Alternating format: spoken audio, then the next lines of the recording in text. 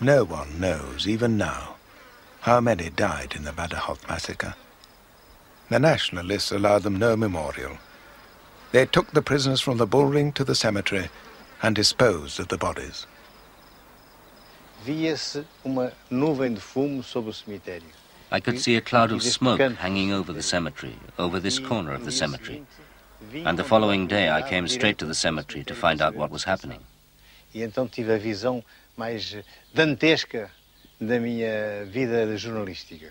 it was then that I had the most Dantesque vision of my life as a journalist. There were bodies of people who had been shot, piling up in one of the wings of the cemetery. They had been set on fire with petrol to be destroyed.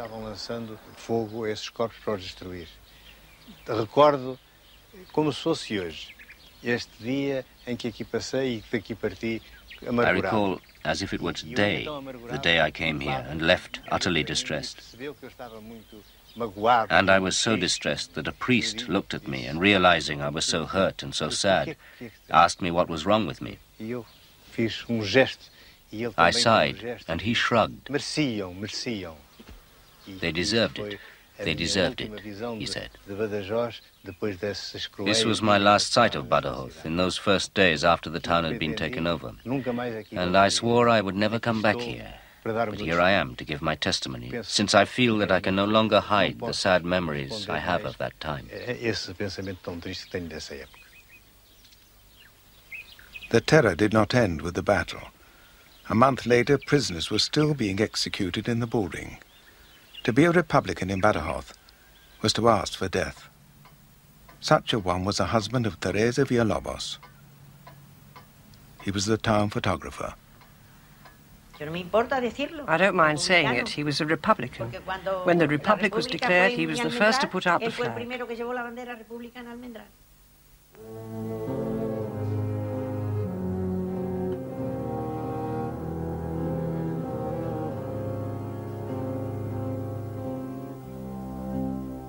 He said, let's go back to Badajoz. He said, I don't think they'll detain me, even though I'm left-wing. I certainly don't think they'll kill me or anything. So we came back and they caught him. Well, of course, they jailed him, and I went to look for him. I said, what's up? He didn't do anything. He wasn't with the fighters or anything. That was wasted effort, and they took him to the bullring. My father-in-law and I went to the bullring to see him. I went in and there was a window, but I couldn't go near him, or he near me. But he stretched out his hand, and I kissed it, and he kissed mine. But I couldn't go near him to kiss his face. His face was like yellow wax. He had big blue eyes. His eyes were glued on me and his father, and it was pitiful to see him. He said, Father, these are the worst moments of my life. Do what you can. Because they'll kill me. We went away because the guards said we couldn't talk anymore and had to wait till the morning. Then we went to the cemetery. It took several days for the terrible truth of the Badajoz massacre to reach the rest of Spain. In Madrid, the news coincided with the first air raids on the capital. Together they provoked a new wave of spontaneous vengeance against anyone suspected of nationalist sympathy. Prime targets were right-wing political prisoners in the city's Modelo jail. A fire broke out in the prison, either started by political prisoners trying to escape, or by common criminals egged on by the anarchist militias who had taken charge of one wing of the jail.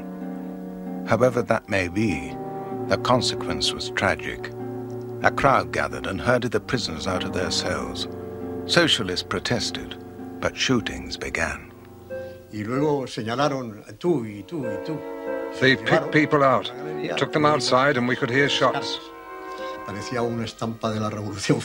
It was like a scene from the French Revolution. There was a table with some candles tucked in bottles, and they had a tribunal of men and women there, dressed in overalls and wearing strange hats. Raimundo Fernandez Cuesta was a member of the Fascist Party. Another prisoner was Ramon Serrano Suña, General Franco's brother-in-law. Another was Don Melquiades Alvarez, a former speaker of the Spanish Parliament.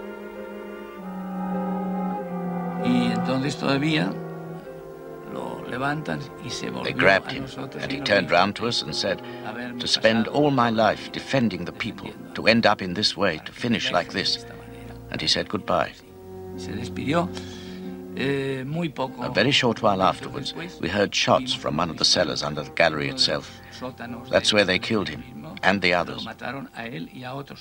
In outrage at the atrocity, some European ambassadors threatened to recognize the army rebel government. Socialist leader Prieto said that night could lose them the war. Prime Minister Hirel wept. President Othania wished himself dead. The revolution had swept away formal courts, but the Modelo tragedy made some system of justice imperative. New courts were set up. The rebels were allowed lawyers in what were called popular tribunals, and they began to curb the worst excesses of revolutionary justice. The absence of clear authority had also meant setbacks for the Republic at the front. Franco's army took Talavera, a step nearer Madrid. In the north, General Moller cut that branch of the Republic off from any chance of supply from France by capturing Irun. On the Aragon front, the Republican columns failed to take Zaragoza. The revolution was underway in the rear guard, but at the front, the Republican militias were getting beaten. Enrique Lista, a commander of the 5th Regiment, was trained in Moscow. No eran efectivas porque las milicias no obedecían realmente. The militias were not effective because they didn't really obey the general staff. They took their lead from unions, from political parties. They were not effective militarily from the point of view of fighting a regular organized army, such as we were facing at the front. The other side had brought forces from Africa. They had some of the best military units at their disposal, and regular units of foreign armies were starting to arrive. Later, of course, there were Italian troops and the German Condor Legion. Fuerzas italianas y de la Legión Condor que comenzaron a llegar muy pronto. We couldn't face up to them at the front with party or union militias which didn't obey orders, who, whenever they received an order, had to hold a general assembly to decide whether or not they would obey it. En asamblea para acordar si acataban o no acataban la orden. As the Republic's war effort flagged and failed, the Prime Minister Hirel resigned. Largo Caballero, the Socialist trade union leader, replaced him with a government which included communists for the first time. As Prime Minister and War Minister, Largo tried to bring the fragmentary and fragmented revolution under control and to centralize the war effort. In one instance, at least, it was too late.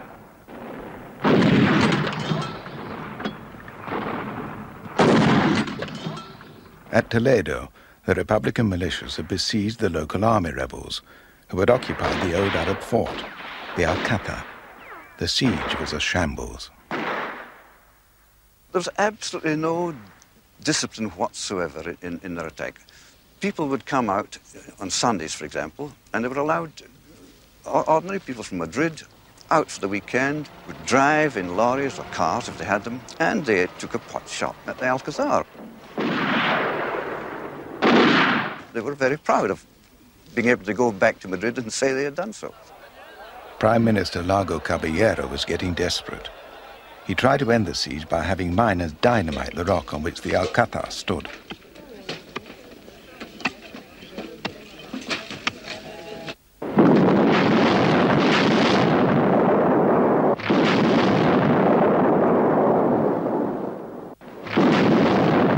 It didn't work.